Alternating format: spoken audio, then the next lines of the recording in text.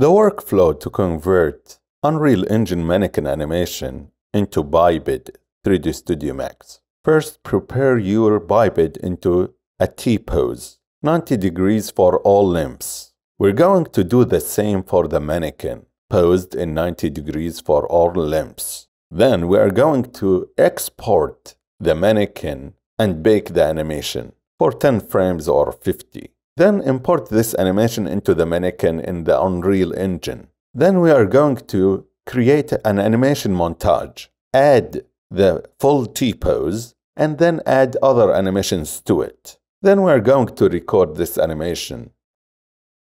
After that, we are going to delete extra frames, but keep the full T-pose at the beginning. Then export this animation and import it to the characters that we have exported from 3D Studio Max, the Unreal Engine mannequin, and the biped, and we applied the correct definition to each one.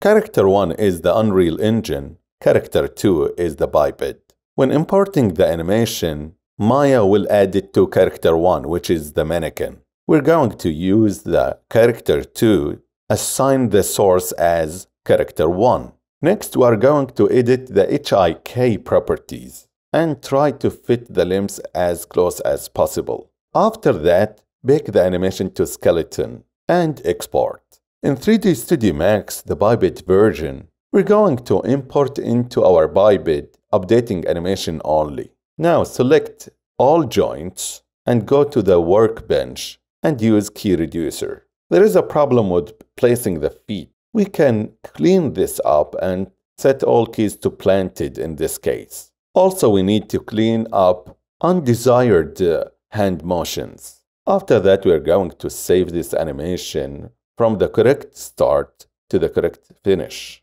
Now we have a biped animation ready.